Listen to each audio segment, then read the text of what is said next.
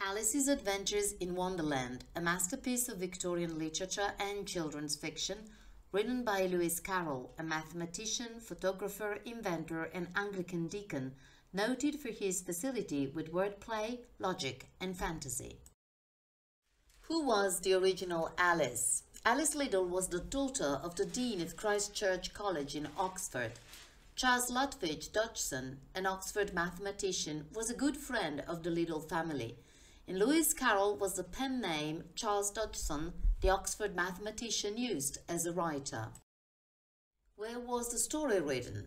Although Wonderland is the ultimate imaginary world, set in a dream where everything is possible, it was written in a real world and was probably inspired by it. Charles Dodgson lived and studied in Christ Church, Oxford. How much do you already know about the story? You certainly know Alice and the White Rabbit, the Caterpillar and the Cheshire Cat, the Mad Hatter and the Queen of Hearts, the Dodo, the Griffin and the Mouse. The tragic and inevitable loss of childhood innocence is one of the themes in the novel. Throughout the course of Alice's adventures in Wonderland, Alice goes through a variety of absurd physical changes. The discomfort she feels at never being the right size acts as a symbol for the changes that occur during puberty. Alice finds these changes to be traumatic and feels discomfort, frustration, and sadness when she goes through them. She struggles to maintain a comfortable physical size. In Chapter 1, she becomes upset when she keeps finding herself too big or too small to enter the garden. In Chapter 5, she loses control over specific body parts when her neck grows to an absurd length. These constant fluctuations represent the way a child may feel as her body grows and changes during puberty. Another theme is life as a meaningless puzzle. In Alice's Adventures in Wonderland, Alice encounters a series of puzzles that seem to have no clear solutions, which imitates the ways that life frustrates expectations. Alice expects that the situations she encounters will make a certain kind of sense, but they repeatedly frustrate her ability to figure out Wonderland. Alice tries to understand the Caucasus race, solve the Mad Hatter's riddle, and understand the Queen's ridiculous croquet game, but to no avail. In every instance, the riddles and challenges presented to Alice have no purpose or answer. Even though Lewis Carroll was a logician, in Alice's Adventures in Wonderland, he makes a farce out of jokes, riddles, and games of logic. Alice learns that she cannot expect to find logic or meaning in the situations that she encounters, even when they appear to be problems, riddles, or games that would normally have solutions that Alice would be able to figure out. Carroll makes a broader point about the ways that life frustrates expectations and resists interpretation, even when problems seem familiar or solvable. A third theme is death, death as a constant and underlying menace. Alice continually finds herself in situations in which she risks death, and while these threats never materialize, they suggest that death lurks just behind the ridiculous events of Alice's Adventures in Wonderland as a present and possible outcome. Death appears in Chapter 1 when the narrator mentions that Alice would say nothing of falling off of her own house, since it would likely kill her. Alice takes risks that could possibly kill her, but she never considers death as a possible outcome. Over time, she starts to realize that her experiences in Wonderland are far more threatening than they appear to be. As the Queen screams, "Off with its head!" she understands that Wonderland may not merely be a ridiculous realm where expectations are repeatedly frustrated. Death may be a real threat, and Alice starts to understand that the risks she faces may not be ridiculous and absurd after all. The maths in the novel. Lewis Carroll was a conservative and passionate mathematician who by most accounts was distressed by all the new theories in mathematics that were being sloshed about.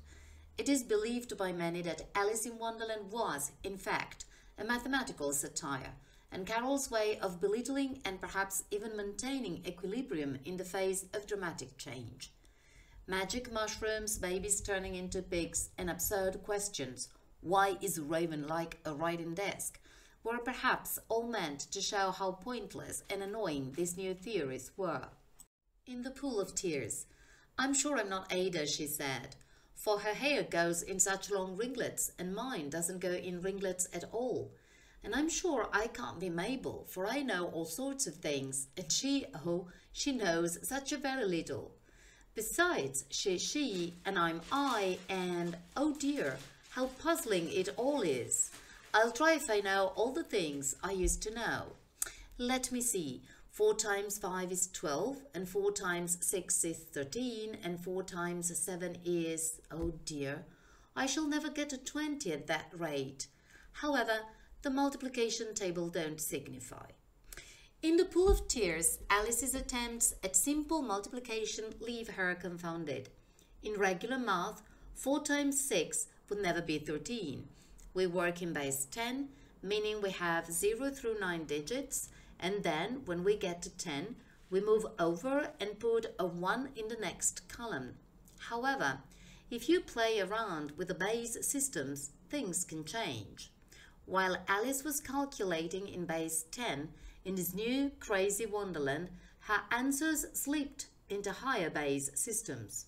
People are at risk of getting lost like Alice when they stay anchored to original standards or beliefs in the face of changing systems. Pig and Pepper. The baby grunted again, and Alice looked very anxiously into its face to see what was the matter with it. There could be no doubt that it had a very turn-up nose, much more like a snout than a real nose. Also, its eyes were getting extremely small for a baby. Altogether, Alice did not like the look of the thing at all, but perhaps it was only sobbing, she thought, and looked into its eyes again to see if there were any tears. No, there were no tears. If you're going to turn into a pig, my dear, said Alice seriously, I'll have nothing more to do with you. Mind now. The poor little thing sobbed again, or grunted, it was impossible to say which, and they went on for some while in silence. Alice was just beginning to think to herself, now, what am I to do with this creature when I get it home? When it grunted again, so violently that she looked down into its face in some alarm. This time there could be no mistake about it. It was neither more nor less than a pig. It seems simple enough, and yet Carol craftily disparaged the work of mathematician Jean-Victor Poncelet in this section. Poncelet talked about the transformation of geometric figures and perpetuated the belief that geometric figures undergoing a continuous transformation without any sudden changes or subtractions are likely to retain some of their original features. However, this might not necessarily be physically tangible and would be possible only through the use of things like imaginary numbers. The baby transforming into a pig is Carol's way of showing how absurd and grotesque he found this idea. You can either be a baby or a pig, but no amount of tiny changes can make you both.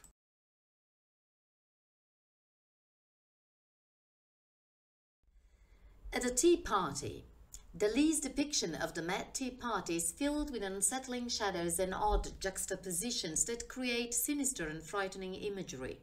The tea party floats ambiguously, seemingly around a tree, and is interspersed with butterflies and oversized insects. In Carol's tea party, the Dormouse, the Mad Hatter, and the March Hare are all going in a circle around the table in a perpetual tea time, as Carol took away the fourth member of their party, time. In the mid-1800s, mathematician William Rowan Hamilton had come up with a new number system called quaternions.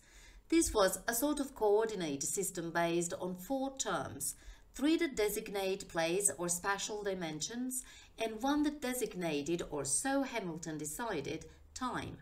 With these 4 terms, Hamilton could describe rotation in a 3-dimensional universe. He could only do this, though, if he added that 4th component, Without time, they would keep rotating round and round in a plane like the hands of a clock. Carol was miffed that someone could simply appropriate time as a fourth dimension. By taking away time, he left the other three to keep going around in circles forever, like an incomplete quaternion. Alice sighed wearily. "I think you might do something better with the time," she said, "than waste it in asking riddles that have no answers." "If you knew time as well as I do," said the Hatter, "you wouldn't talk about wasting it. It's him." Logic was another weapon of choice for Carol, and the text of Alice in Wonderland is widely sprayed with riddles and logic statement. "Take some more tea," the March Hare said to Alice very earnestly. "I've had nothing yet," Alice replied in an offended tone, "so I can't take more." "You mean you can't take less?" said the Hatter. "It's very easy to take more than nothing." The Mad Hatter is trying to tell Alice that she can have more tea, given that she has not yet had anything to drink, but what she cannot do is take less. The thinking man's work will usually have layers of analytics and aesthetics intertwined with each other. Discovering and then appreciating these layers can be very rewarding. Many of us believe that analytics, mathematics, and creativity, whether in writing or painting, are more often than not mutually exclusive. However, if treated with care, the amalgamation of the two can lead to something as unique and enduring as Carol's masterpiece, Alice in Wonderland. You can now continue with the Boolean AND, OR, and NOT operators. In the first book of Wonderland, Alice works her way from an inclusive AND, the White Rabbit, past the inclusive OR of the caterpillar, the exclusive OR of the Cheshire Cat, to the NOT of the Queen of Hearts, who chops off heads. The symbol for NOT looks a bit like an X next to a capital letter, a symbol for a group much like a regal hat who stands for many people. Alice says it is all a pack of cards, meaningless manipulation of symbols and pieces, regardless of truth, and disrupts her imaginary dream. The White Rabbit is like an addition problem, an AND, Alice and her older sister inclusive of different elements, the two sisters, an exclusive, specialized and laid to a specific event at a precise time. Alice was bored that her sister was reading to herself, and now Alice charges after the White Rabbit down the rabbit hole, with no thought as to how she would get out again, like a wildly inclusive child, mirroring the absurdly inclusive combination of a rabbit with a waistcoat and, unlike her sister, who is carefully considering a specialized text. Alice dreams she follows the absurdly complex White Rabbit as she can't follow her sister in reading a boring specialized text that gathers a very narrow sort of element. A child needs emotions, pictures, words, and many things to stay interested in a story. Also, unlike Alice, the rabbit is wide awake. Alice finds the Hare and Hatter having tea together under a tree in front of the Hatter's house, with the childlike Hare, similar to the White Rabbit, and the Mad Hatter, who is insane in spite of his formal head covering. Mad tea parties were held in insane asylums, so that inmates could learn to behave in the world, and just as with little girls, the tea party is an empty formality with empty cups and no tea. The Cheshire Cat was right, as either way Alice went, she would have ended up at the same insane party. The two resemble Alice and her sister, the White Rabbit and Queen of Hearts, and the white and red queens of the Looking Glass, with the heart and mind, child and adult, opposed to each other, and Alice alike. When they see Alice, they shout, "No room!" excluding her before she can say a word. Alice says there is plenty of room and sits down in one of the many empty seats with them. Later we'll learn that the two have been changing places round the table with no thought to what happens afterwards. The Hare offers her wine, but then says there isn't any, which Alice says is rude. The Hare points out that Alice was rude first for sitting down uninvited, so the Hare followed suit, changing places around with Alice and mirroring her without thinking of what will result. Alice protests there is more than enough space, and the Hatter says she needs a haircut, as there is more than enough of that too. The Hatter is very much a logician like Carol, and cutting things down so they are straight and less hairy is what logicians do. Alice tells the Hatter he should learn the lesson not to say personal things, as it is rude, and the Hatter asks her an unsolvable riddle. Why is a raven like a writing desk? Alice is rude, the two are rude to Alice in return.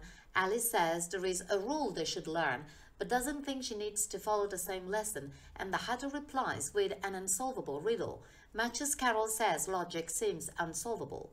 Raven and writing desk both sound like they start with R, but due to impractical formalities, writing begins with a silent W. Alice likes riddles, though she didn't like the puzzling conversation it resembles, and she says she believes she can guess, which Wittgenstein would call nonsensical, as if we can guess we don't need to go through the motions of believing it as a second reinforcing step. The hare asks her if she means she can think she can find out the answer, adding additional absurd steps. Alice agrees with his reformulation of her intention, and the hare tells her she should say what she means, as if Alice really meant what he said rather than what she did, even though it sounded like he was offering her a clarifying equivalent expression. Alice says she means what she says, or says what she means, and the two are the same thing. The hatted human logician steps in and insists that the two are not equivalent at all, denying Alice's substitution as the hare did hers, and he explains as a logician would why A is B is not the same thing as B is A. If the two are identical, then the two are the same, but if A's are B's, this is opposite B's are A's and not the same at all. If there is one thing Alice says and means, saying and meaning both, she is right. But if Alice says things that can have many meanings or means things that can be said many ways, then the things Alice says and the things she means are not identical sets at all. The Hatter doesn't explain it this way, but gives Alice an example.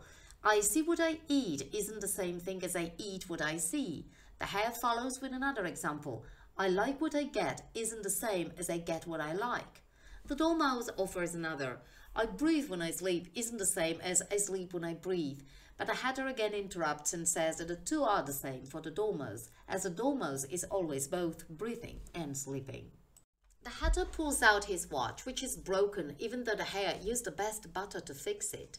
The Hatter tells Alice that his watch doesn't tell the minute or hour, as those stay the same for him, but it does tell the day, and it is 2 days off, which means the tea party lives time inside out, with a particular position staying the same but the exclusive day changing, much like several people being rude to each other, stuck in the same mood but in different exclusive positions as arguing individuals. It is also like trying to fix a watch with good butter, as the particular thing is good but doesn't make the larger situation better, as what is good in one position isn't good in another, as the party has already taught Alice. Just as Alice says she has never been to a stupider party, she finds a door in a tree that leads back to the hall with a glass table, and she now has the tools to solve the puzzle and get into the Queen of Hearts garden. In the end of both stories, Alice similarly declares everything stupid before rising up and breaking out of her dream. As she grows, she begins pushing back against those who don't make sense to her, like adults sadly do, so she's ready for croquet with a queen.